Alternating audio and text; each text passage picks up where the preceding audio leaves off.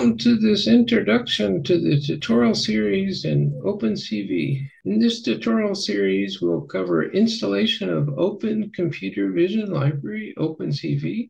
We'll cover loading an image tutorial. Here's a Starry Night image from Pixabay.com. We'll cover masking in the masking tutorial.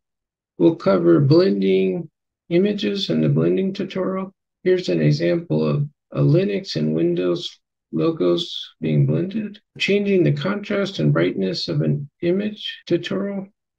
Here's an example of a lighthouse.